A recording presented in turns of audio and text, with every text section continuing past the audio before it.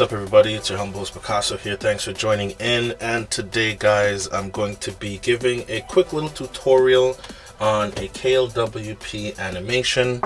Okay, so this animation is for sliding applications. Okay, so I have a very simple setup here on my tablet. We're going to go ahead and jump into KLWP and we're going to get things rolling. So first I'm going to just load up KLWP, custom live wallpaper, and this is where I do most of my theming now. Okay, not just widgets alone, but the entire wallpaper. It is a live wallpaper application, which is very cool. It gives you a lot of details and a lot of it gives you a lot of options for theming. Let me zoom in here a little bit more. Okay, maybe about right there, and that should be good. Okay, so what we're going to do first is we need to make a global. A global is basically, it's going to be a global switch. This is what's going to enable us to have application sliding or doing any type of animation or anything like that. I already have it here. I did do the video last night. Okay, I did not forget. It was requested by Dare to Win over on Instagram. I did do it yesterday, and I was going to put it up, and I was just having a lot of technical issues. The format of the video wasn't working and all type of stuff, and just a whole bunch of mess. So I do apologize for the lateness of the video, but regardless, we're doing it right now. It's going to be up. Yeah, so let's go ahead and we're going to make this global, and I'm just going to call it I'm going to call it, well, you know, just switch.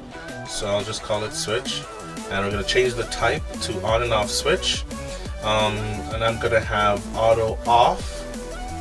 Is it auto off or auto on? I think it's auto on with, let me see, on with timer. No, it's auto off with timer, and then it's going to go manual with timer, and I'm going to select 4 seconds, and I'm going to click OK, and there we have our switch. I'm going to hit save.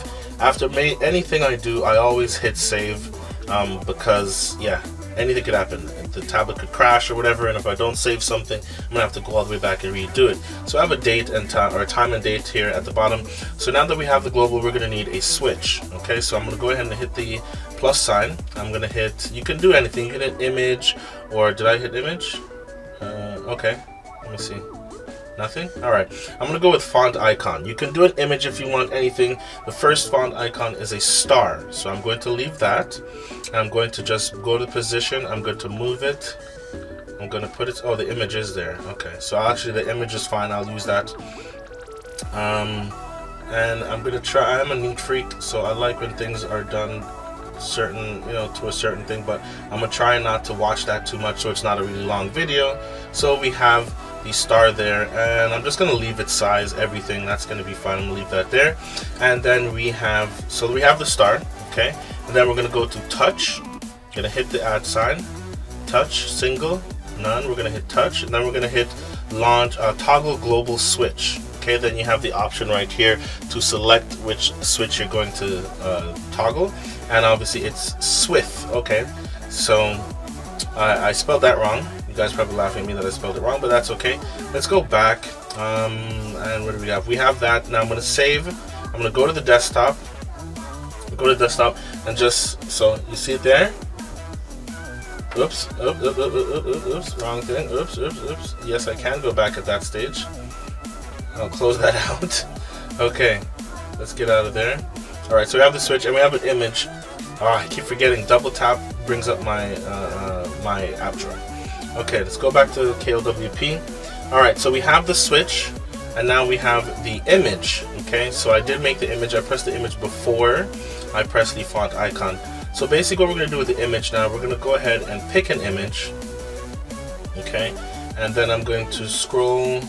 And if you have certain, you know what, let me go back. I'll try to give you as much information as possible. Okay, let's go back. Alright, so when dealing with an image, once you tap on image, okay, you come into here, you should be already familiar, or at least a little bit familiar with KLWP at this point. So what we're going to do is, under bitmap, there's pick image and edit image. I'm going to go and hit pick image. Now certain icons and icon packs that you get, you'll be able to see them over here under the recents, where you can choose an image if you have a specific image you'd like, because you can do it with image, or you can do it with icon packs. Now for me, I only have one icon pack on this device, and it is the GUX icon pack, okay? Or the, what's it called? The GUX icons, okay, which stands for Grace UX, which is like the Note 7 icon style basically. So I'm going to go ahead and tap that. Not all icon packs are compatible with this type of selection, okay, and then I'm going to go ahead and choose, let's go ahead and choose camera. So let's go to System, Camera. That's going to be the first one. Alright, there's the camera. I'm going to bring down the size to about 80. Alright, then what we're going to do is we're going to touch position, and I'm just going to place it over here in the top left corner. Okay, top left corner, like right about there. I'm going to hit save. Now I'm going to go over here right beside position at the top. Right here you can see animation. I'm going to tap on animation. Okay, tap on animation.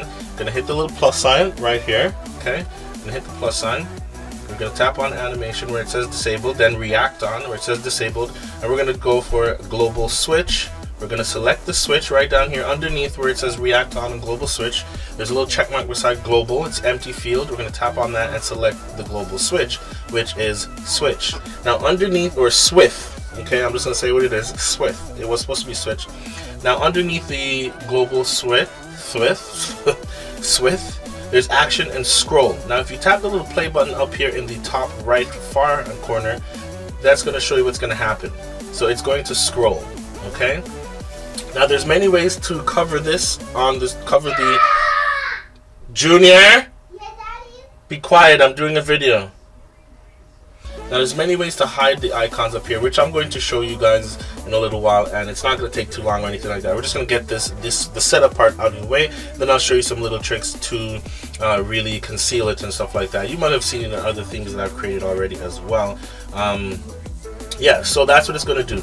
Now we don't want it to scroll that far, so what we're going to be doing is actually going down a little further to where it says limit. Okay, and then by tapping limit once, you're going to see that it jumps to 25, and if you hit the play sign again, you'll see it only moves a little bit. So with this, you just want to go ahead and, you know, put the limit to a distance that you're okay with it going. Alright, so I'm actually going to put it to 300. Let's see how far it goes. Okay, 300 is fine. So there we go. That's that one. I'm going to hit save. I'm going to go back, and then now to bind your stuff, obviously you're still within the camera, the first icon there, so I'm going to hit touch, I'm going to hit the addition sign, going to hit the not addition sign, we're going to select which application, we're going to go to launch app. Underneath you select which app you want it to launch. There's camera, I'm going to select camera, I'm going to hit save, back, and back. Okay, so now I'm going to actually label it because it just says image. So I'm going to select the check marks. Here's a little pencil right here. I'm going to select a little pencil, and then I'm going to write CAM for cam. Save that. So now I know what that is. It is the camera, and then I'm going to go ahead and hit save. Now we can easily check this by touching the camera icon, and it's going to go ahead and launch the camera. Okay, there I am. Awesome. Alright, so let's get back out of that, and then now the switch with the little star here, we're going to tap on the star, and there you see the icon scrolling. Oh, you can't actually see it scrolling, my apologies. Maybe I should zoom out a little bit. Let's zoom out a little bit like that. Okay, there we go. So I apologize for that. You could see it in the editing window, but now here we go. So we're going to tap the star, and there you see it scrolling. Okay, it scrolls to the limit, then it waits 4 seconds, and then it goes back. Alright, that's what the off with timer, is, or manual with timer. When you tap it, it's going to go, then it's going to count 1, 2, 3, 4, and then it's going to go back after the 4 seconds. Okay, let's dive right back into KLWP. I'm just going to call it custom. Now, let's go ahead and select cam. Then I'm going to this little copy symbol up here. You can just go through and make a whole new one if you'd like, but I find that it's easier to just copy and paste, so I'm going to go ahead and copy. I'm going to paste it, Then the first thing I'm going to do is change the name from cam to message. I'm going to hit select, or not select. There we go. So now we have two. Then I'm going to go into message, pick image, pick image. I'm going to scroll back down to my icons, and then I'm going to choose, what did I say it was? Message. What message? I just realized. Why did I choose message? That's okay. Let's go and then let's choose Hangouts for my message then. Because this is obviously my tablet, but I could have done that anyways. It's fine. So now we have message. I'm going to go over to touch. So when touching it, it's not just going to launch the camera. We need to launch something else. So I'm going to go to Hangouts, and we're going to launch Hangouts. I'm going to click Save. There we go. Now going back, obviously, since we just copied and pasted, if we launch it, they're both going to move the same place. So to get that kind of roll out a delayed effect from the second application is what I'm going to show you guys right now. So what we're going to go to is animation. We're going to tap on animate, and then here we are with this list once again. So now what we're going to do is the limit. Okay, so is it the limit? It is the limit. Sorry, it is the limit. I just had to remember for a second. So the first one is at 300, so we want a little bit of distance between it. So we're gonna go to, let's see, let's go back to 300. We'll go 1, 2, 3, 4, 5 to 425, and then let's see where that ends up. Okay, it's a bit further, but this is just an example anyways, right? So there we go. But if you see, they both kind of spread the same time. Now that's okay, but it's kind of plain, or I would say it's kind of plain. There's not really much animation to it. So right above limit is delay. So what I'm going to do is put delay to 3. Okay, we're going to save it, go to the desktop, and let's see now. There we go. We have more of an animation to it. If you notice that there is a little bit of delay. So it's a camera, then Hangouts, then delay. Awesome. Let's go ahead and add one more so the animation, so you can actually really see it a lot better. So it shows a lot better the animation. Let's select it one more time. Copy, paste. Let's rename it. And we're going to rename it to email. Done. Okay, email. Then we need to change the icon.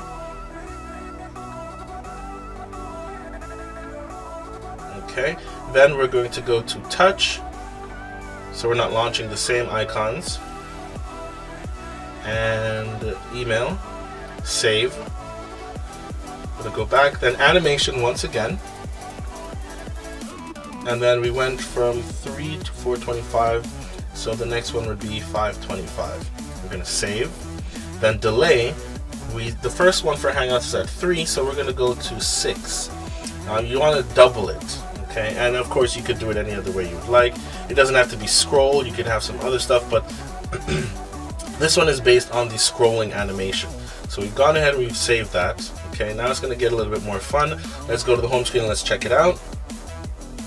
There you have it. Okay, so you have a nice little animation there. Okay, so that's pretty much it. So let's go here and let's make sure, let's tap and see that we don't have all the other, you know, everything's not the same. Again, it's just an example, but okay, I just noticed something, and it shouldn't bother me, but it does. That's not lined up properly, which is very strange actually. Why wouldn't it be lined up? I followed everything, and it's not, I know it's nothing, you know, to worry about, but it should be proper, and I don't know why it's not. 525. So if I go to 425, oh wait, we went from 3 to 425. So from 425, okay, am I on the right one? Am I on the right one? Which one am I on? Which one am I on? I need to make sure I'm on email. Okay, and then animation. Okay, so we went from 3 to 425. So from 425 we should go to 550. Okay, that's what it was. That was the mistake. Okay, alright, I'm okay now. Let's see. Yeah, exactly. Okay, alright, I'm cool. Let's dive right back in. All right, I'm sorry, you know, even in a test, I like things to look a certain way, and yeah, you guys should know that by now. Okay, so what we want to do now is how to conceal it. Now, one thing that I actually like to do, and this is what I basically got from the Google Pixel launcher or the Nexus launcher, is that you can always have that little shape in the corner, right, concealing that. But if you want to get a cleaner look, I'll show you how to do that as well. So let's go ahead and change from a square to a rectangle.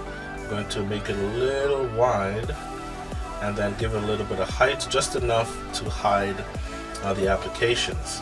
So we're going to go ahead and move this over to about there, to about there. Now I want to make sure, usually I do the shape first and then put the icons, so I can go like this and have the icons right above the shape. Okay, if you guys can see there, and then work on the shape after, which is very easy to do because you just hold on the arrows here and you just move it. Let's see if you guys can see it there, and you just move it and place it wherever you want to place it. So I'm going to place it behind the icons, and then I'll work on it from there. Maybe a little bit more height, it's a little bit too much, and then just position it where it needs to be positioned. I'm thinking about right there. And then what we want to do is give it some corners so it's not just straight. Let's see, that looks okay. Might move it over a bit. Let's save, home screen, let's have a look.